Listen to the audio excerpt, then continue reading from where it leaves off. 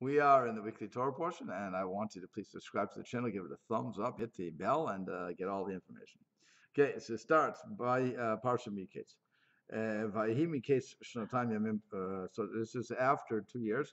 What's his name? Yosef has been in prison altogether for, at this point, for 12 years. Originally, he was supposed to be there for 10, and instead, because he relied upon the Egyptian and saying, "Please remember me to Pharaoh." That's when Hashem punished him a little more. So he has to stay there for 2 extra years.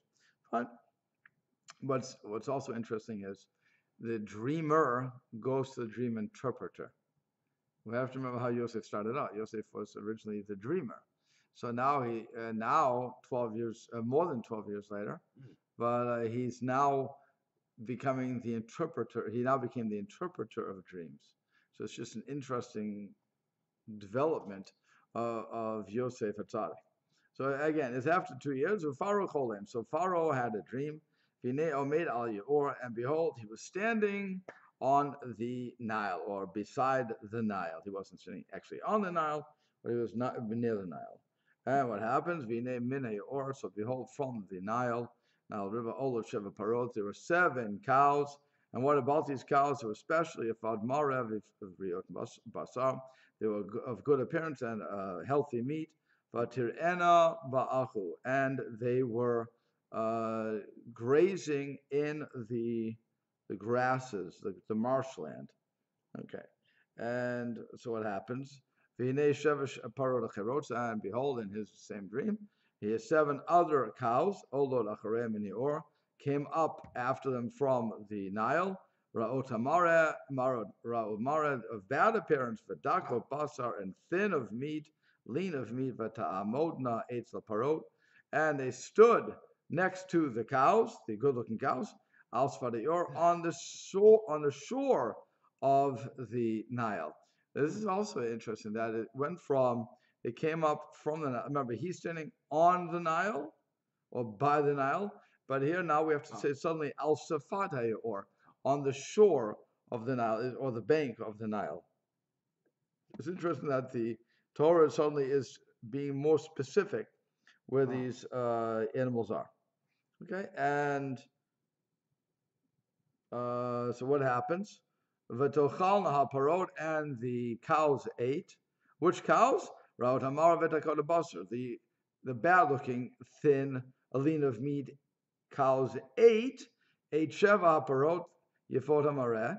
They ate the good-looking cows. And again, what's missing there is briot basar, of healthy meat. That we don't include again. We just say that they were good-looking, the good-looking cows.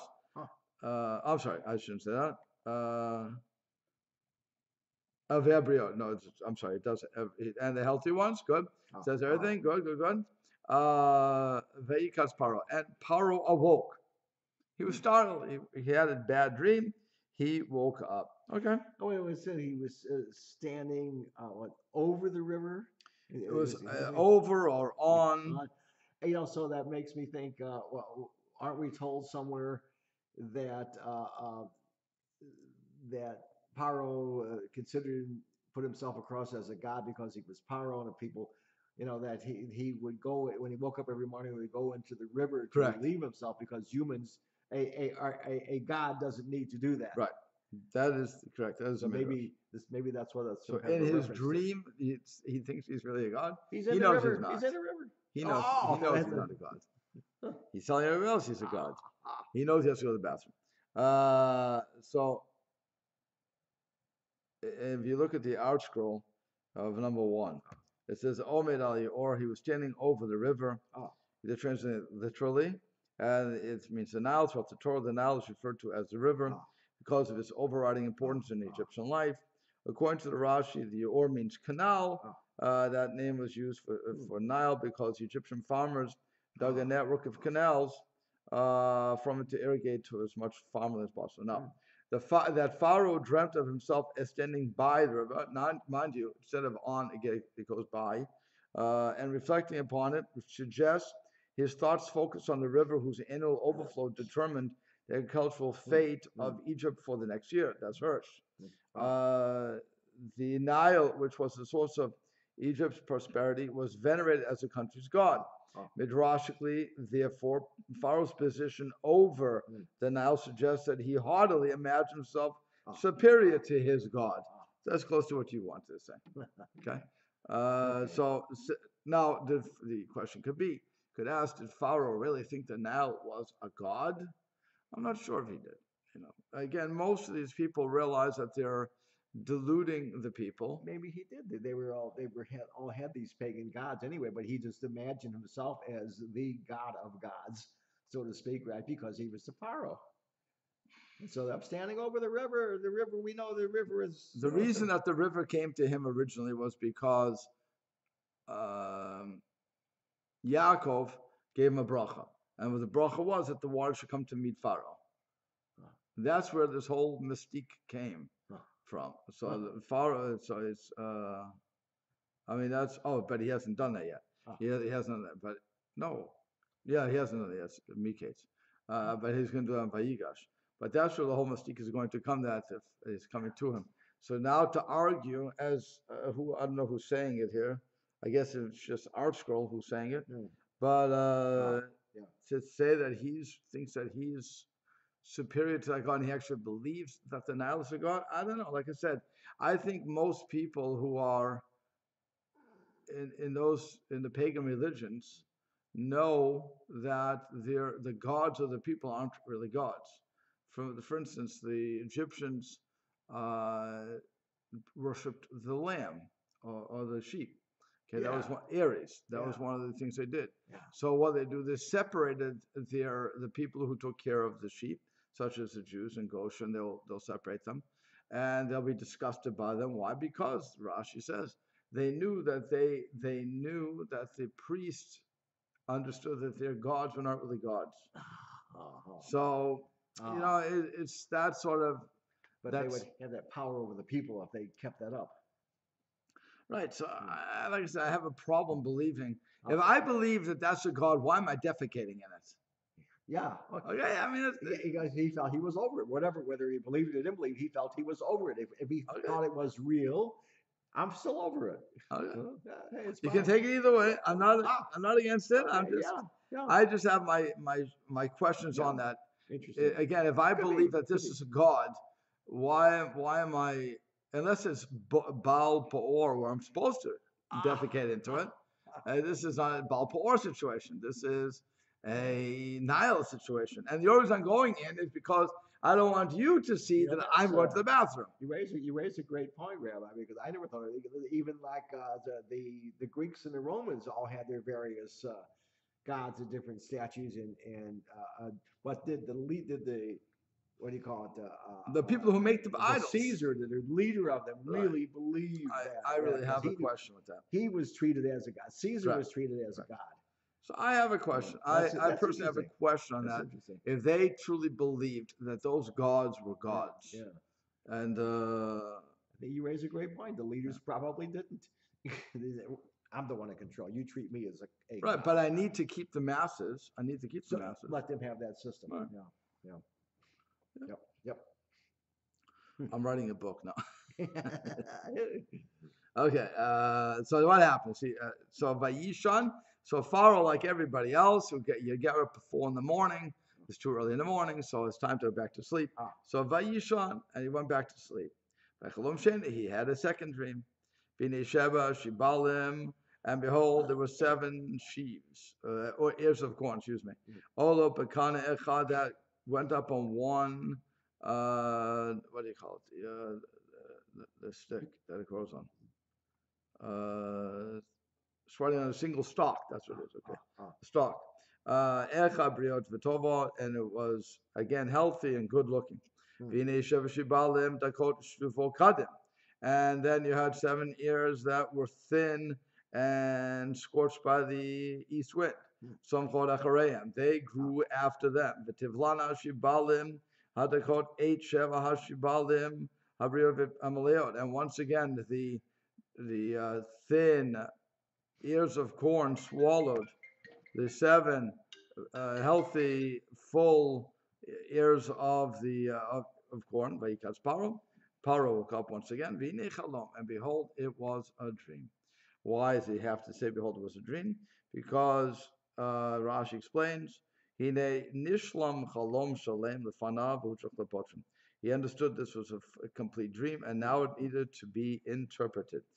And what's really going on there is he woke up and he tried to go back to sleep. It says, well, we surmise he tried to go back to sleep. He couldn't go back to sleep. It was time to wake up anyway. But he realized it was one complete dream. And it was all, and that's it. So that's what, now he needs to interpret it. So that's what it is. Okay. Now what happened was, it was in the morning, and his spirit bothered him. It banged on him, as it were. As you say, it was agitated. Okay. Vayishlach, and he sent, and he called for all the sorcerers and for all of the smart people there, and all of his wise men.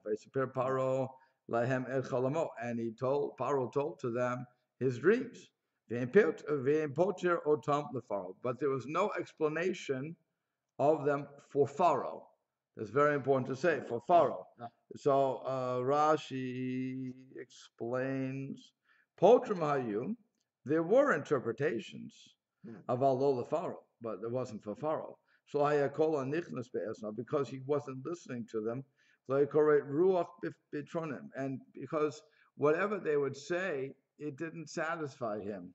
For instance, Shayu Omram, what they said to him, you're going to have 7 daughters, and 7 daughters you're going to bury 7 daughters. In other words, why do you have to keep 7? So you have 7 daughters, you'll bury 7 daughters.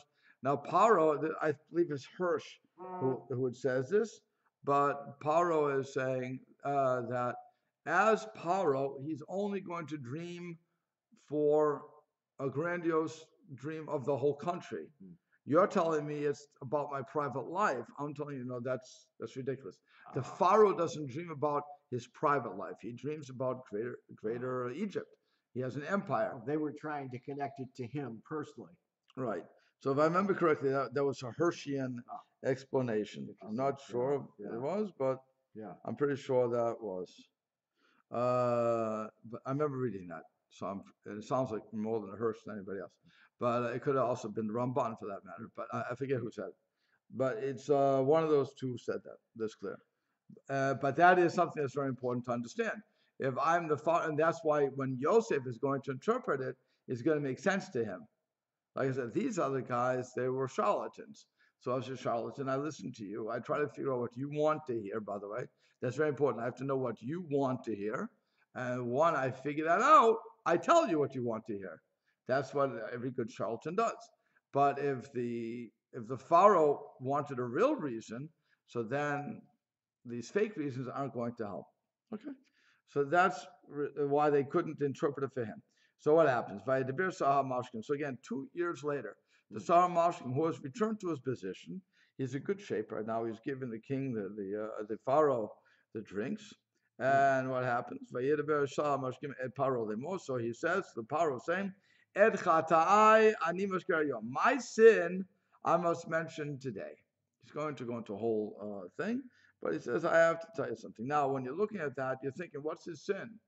What's the sin? What's he going to mention? Now he's realizing that he didn't talk about Yosef 2 years ago when he was supposed to come. Remember when he was released from jail? What did Joseph ask? Remember me to Pharaoh. But that's only would be perhaps a sin of violation toward his promise to Yosef. I think what he's saying to Pharaoh is that I'm sorry, but I have to mention to you that you threw me in jail. Right. So right. So no, that's clearly what we want to mention. Why should you bring up that the king threw you in jail if you're doing? But the problem is chata'ai, not chata'i. My transgressions. I'm going to say, what was the transgression? Transgression that got thrown to jail was that there was a fly in the cup or whatever was in the cup. That was one transgression. That wasn't multiple.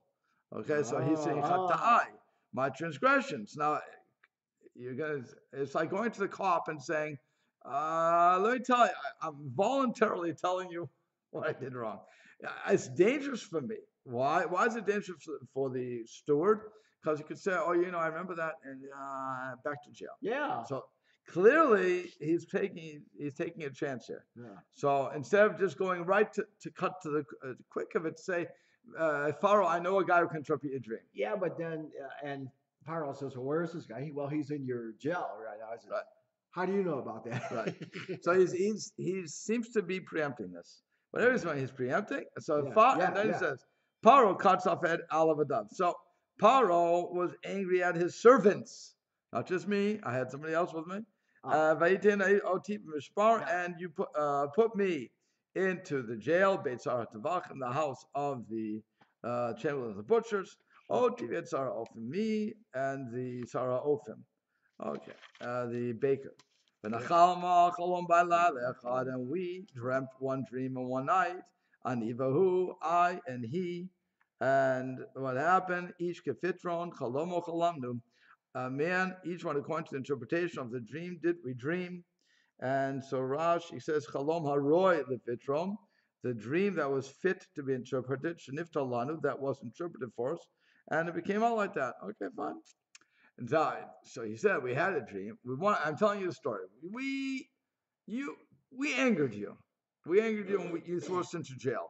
Well, we had a dream. We both had a dream that was fit for interpretation. And lo and behold, Shamitana, and there with us was an Ar Ivri, a young, and if I just want to translate literally, a young Hebrew. And why does Rashi say? Arorim harishaim, curse of the wicked, shein tovatam shalema, that their goodness is not complete. Shmaskiru, because he mentioned him balashim bezayon, in a despicable way. Okay, why? What does na'ar mean? Shota. He's a nut. He doesn't know anything. Vein royal gadola, and this kid is not fit for greatness. How does he learn Shota? How does Rashi learn Shota? The gematria of Nar is the gematria of Shota. Numerical value of Nar is the numerical value of Shota. Fine. So then they say Ivri. And why was he insulting there? Because it means Afilu Shonenu in a market. Even our language he doesn't understand. He's an Ivri. He's not spoken. He's not a well-spoken guy. Okay, fine. That's part one. He's insulting him. Then he says, Eved l'sartavachim. More than that, he was a servant to the chamberlain of butchers. And what is that? He was Eved, and he was a slave. Why is that important? Ketuvin Muse Mitzrayim is written in the constitution, if you will, of Mitzrayim. Shein Eved Molech, that is a servant cannot rule. Below Lovesh Big Day Sarim, nor can he wear the clothes of the nobleman. That was part of the rule. Like in the United States of America, we have the rule that a foreigner cannot be the president, no matter how great he may be. He can't be the president. And that's why Arnold Schwarzenegger can never be president. You can be governor, but you can't be president. Correct. Only president. Because president, it's actually, I mean, not to get too far afield, but it's actually interesting that the presidency is the only thing they wanted to protect versus everybody else. Yeah. Because I think what happened was, you're a citizen. Yeah, but I think what they did was they looked at the president like we look at a king. And that was, even though we never wanted the president to be king, I think that's how people viewed it. So if you're going to run the country, quote unquote, run the country, then we want you to have a vested interest in running the country. And that means you have to be, you have to have skin in the game. Which is why originally they wanted only people who pay taxes to have a vote. To what? Have a vote. Oh, yeah. You got it. Yeah. You have to have skin in the game. It has to mean something. I think they considered the title of king for George Washington. Right, they did. Right. And I guess it would have been an elected king, but they wanted to call him that. They were so used to it. You can't elect a king. The definition it goes against definition. You're like what was the television program? Queen for a Day. This is a big king for 4 years. Well, originally it was unlimited. There was no term limits on the president originally. It was what? There was no term limits on the president originally. You had you couldn't- FDR went for 3 Roosevelt, terms. 4 times. Right. He went for 4 terms. Right, and Like that's this, what they yeah. were afraid there's going to be a kingdom after all. Yeah. So they limited it to 8 years. At that point, yeah. Right. But But that's again 10 years, but 2 times elected. You could serve 10 years. In other words, How do you get 10 years? Johnson took over for Kennedy Oh. with a year and a half left to go. He could have Uh-huh. run in '68, but he opted not to. Okay, that's interesting. Yeah, so it's a 10-year limit with being elected only 2 times. So if So the president drops dead in the first. within the first 2 years, So then the guys, he only gets then one he turn can after that. legally only the vice president can only run 1 time. Oh, that's interesting. Okay, Because otherwise, the second time would put him over the 10 years. Yeah. that's interesting. Yeah, Why would we yeah. sign 10 years? For that reason, I'm assuming. Just because of Johnson. And if the president dies in office within the first 2 years, they didn't want the guy to go in. It would have been that. I'll make a bet. I can just go way afield, but thinking about American politics, in the last 2 years, you're really on the campaign trail. That's right. You're not doing anything. It's starting already. Right. Yeah. You're not. He and Obama were campaigning from the day they got in the office. Yep. We haven't had a president that's really worked from the day one for a long time. But they've always been running. They never stopped running, and they both had rallies all the way through. So Wow. I mean, they're just picking on Trump for it. But Obama was doing the same thing. He was on TV constantly. So it's I don't know before. I forget if Bush was running like that. It's been too long already. W? The second Bush. Yeah, he never. That didn't start till Obama. Obama started with the emails, remember? I forget. And I think then during maybe the last 2 years of his second term, he started with going on the rallies, trying to pump up for Hillary. Right. Yeah. I forget. Trump's been, like you said, from the day he went in office, it's just been nothing. Right. Yeah. MAGA all the way through. Hey. He never stopped. Yep. So that's what he's saying. There was that guy, and what happened? But now Sapir Lo, and if he denigrates him to the nth degree. Yeah. He says he's a nut, he's a shota, he's a ivri, doesn't understand the language, he's an eved, he's not fit to be running the country. What happened to this guy? Sapir Lo, we told him. And he interpreted for us a dream. Each man he interpreted in accordance with each man's dream. And it was as he interpreted for us. That's what happened. I was made to return on my base. And I came back to work for you, and he says my post, which restores my post. Vioto Tala, and the baker, that guy, he was hanged. Yeah. Okay, just as he said. So this is the guy that you want to interpret, because even though he's a nar, even though he's an ivri, even though he's an evet, even all the negatives, the guy is an idiot savant. He knows how to interpret the dreams. Yeah. He's not good for anything else. Let's not go crazy, but he knows how to interpret dreams. So that's why they say that this is not a. And again, he has to say, I have to mention my sins. So he should have had that sin, Moshe Shemra. Okay. So what happens? Vayishlach Paro. So Paro heard that, and he sent Vayikra et Yosef, and he called for Yosef. Virsumin Abor, and they took him from the pit. They rushed him actually from the pit. Vayigalach v'yichalef shenotav. He shaved and changed his clothes. Why did he do that, by the way? In other words, you're in jail for 12 years. He looks like a bum, I'm guessing. Long hair, long beard. Probably. And now suddenly before he goes to the king's asking for him. He says, by the way, let me shave. He looks presentable. I have to put a tie on. Yeah. Why? Because that's covered, it says, Rashi says, it is covered for the king. It's honor for the king. Sure. Not because he knew he was getting out, just because covered. You have to honor the situation you're walking into.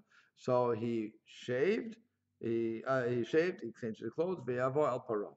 and he came to Pharaoh. Okay, so now Vayomer Pharaoh, and Pharaoh said to Yosef, Chalom Chalamti, I dreamt a dream, and there was no interpretation to it. Ve'ani shamati, but I heard Alech about you saying, Alemor saying, Tishma chalom liftor oto. You hear a dream to interpret it. I heard that's your reputation. You are the dream interpreter extraordinaire. Okay. When Rashi says, what does it mean? Tishma, you hear it. Tazin, you listen. V'tavin chalom, and you understand or perceive the dream to interpret it. So he says, Tishma or Shema is a language of Havana, Tazin of understanding and listening. Like when it says that Yosef heard, Ashelot Tishma Lashono. Okay, so on and so forth. By the way, this is going to become important when we come to Shema Yisrael. Yeah. Whenever you see the word Shema, it means understanding and listening to those concepts. It doesn't just, it's not just I heard. Yeah. It went through my ears and I heard whatever you said, but I didn't understand. No, you have to understand everything. So by the way, he sets Yosef up for disaster, by the way. I heard that you can hear a dream and interpret it. So Yosef now has to back away from that position, because let's say for 1 second that Yosef would hear the dream and he would interpret it, but it wouldn't be to the Pharaoh's liking. Where's he going to end up again? You take your chances. Where's he going to end up again? No, in the jail. Yeah. Go back to jail. Who needs you? So he says, no. Let's move it away from me for a second. Especially if he has to say something negative. He also doesn't know. Remember, one guy, he already had an experience where he had to tell one guy he's going to die. Yeah. So you don't want to tell the Pharaoh you're going to die. So that's not a good situation either. You'll be killed for that. So Vayan Yosef at Paro Lemor. Yosef answered Paro saying, Beladai. It's not me, please. Mr. Pharaoh, this is beyond me. Elohim. Yanet Shalom Paro. It's Hashem. He should answer, or he will answer the peace or the welfare of Pharaoh. I wonder if Pharaoh's interpreters would have briefed Yosef and said that, hey, Pharaoh rejected our concepts of this dream being about him personally. I wonder if they would have said that to him. No, because they don't want to help him. It's not to their benefit to help them. Make them look that much worse. Right. In other words, I mean, you have to think about it.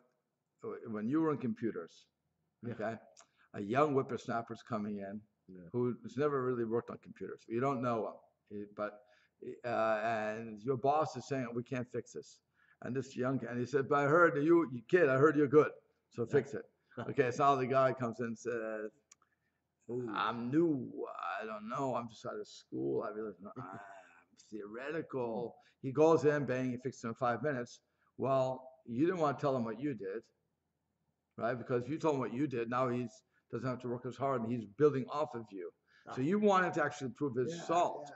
That's the expression. You want to prove him salt, but you want to prove himself. So you're not going to help him out. You're going to stand there and watch and say, okay, let's see what you can do. And by the way, if he messes up, it also gets the chief baker chief wine steward potentially thrown back into jail too. So I can get rid of 2 people at once.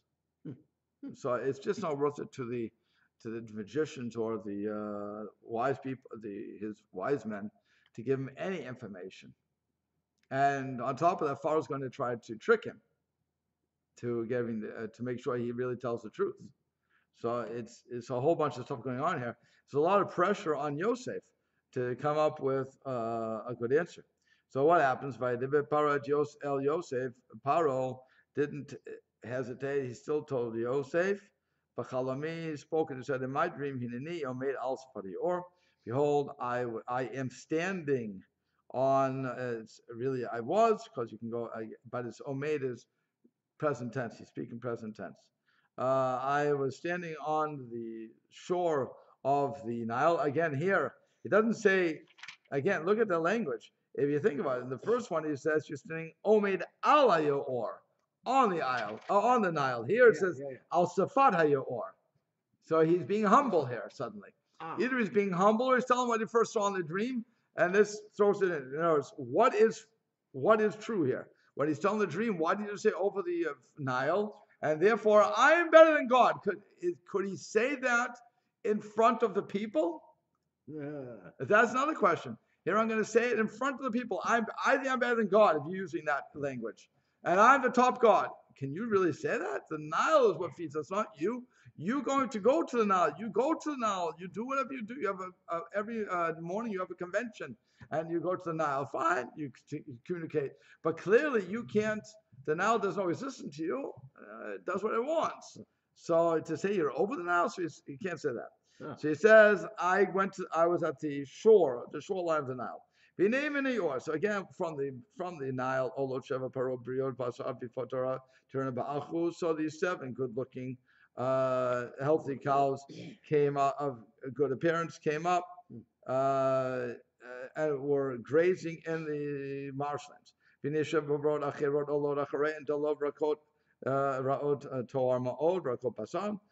the other 7 came up who were lean and bad of looking appearance, very bad looking appearance, and was empty of meat.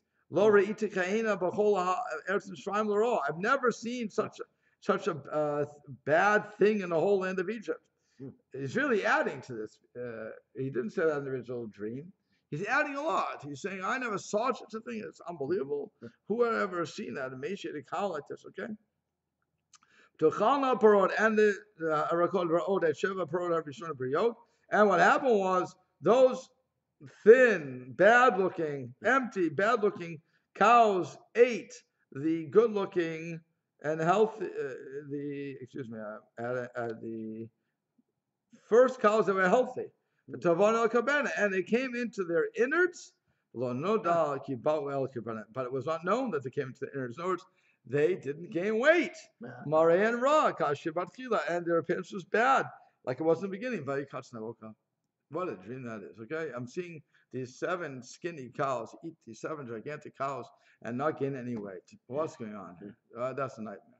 It's either 1, it's a nightmare, or 2, can you make that into a pill? They have a pill for that now, yes. You want to get the door, please? Okay.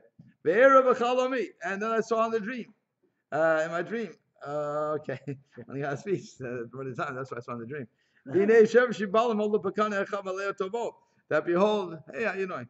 There were 7 sheaves that were going up on 7 ears of corn that went up on one stalk that were full and good. And here's the word that he lies. And he says, behold, there were 7 ears of corn that were, as he said, withered, thin, and scorched by the east wind. And what happened was, once again, the shibalim, these ears of corn, these thin ones, swallowed up the 7 good ears of corn. But Omar, and what happens? He doesn't say anything about, I didn't see them grow. It's just they covered it, they swallowed them. Okay. Omar al-Khatum, and I told the Khatum, I told the wizards, and he said, and they couldn't tell me what it was. There's a tremendous amount of information that he gives, so, and I don't have the time to go more. But this part where it says Sumo Dekot Shtufot Kadim was where he was trying to catch Yosef. If Yosef would have interpreted every part of the dream, he would have known that it was a lie. That he was not. It was that Yosef was making it up as he went along. But the fact that he doesn't answer, he answers in a grandiose term, telling him that's one dream and what's going to happen. But he didn't interpret that which was uninterpretable. He didn't try to fit it in. So that's when he knew there was a true interpretation. That's why he accepts his words versus everybody else. Okay, we'll have to stop.